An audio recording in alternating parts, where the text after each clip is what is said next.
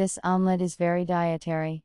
Not only is it with oatmeal and vegetables, but it is also cooked in a package, without a single drop of oil. A quick, delicious and healthy breakfast for the whole family. 1. Cut the pepper and tomato into cubes. 2. Finely chop the onion and spinach. 3. Put everything in a cellophane bag. Add salt. 4. Add eggs, milk, cheese and oatmeal to the bag. 5. Tie a strong knot on the package. 6. Mix well with your hands directly in a tied bag. Put in boiling water, and cook for 20 minutes. 7. Take it out of the bag, and serve it to the table. Bon appétit!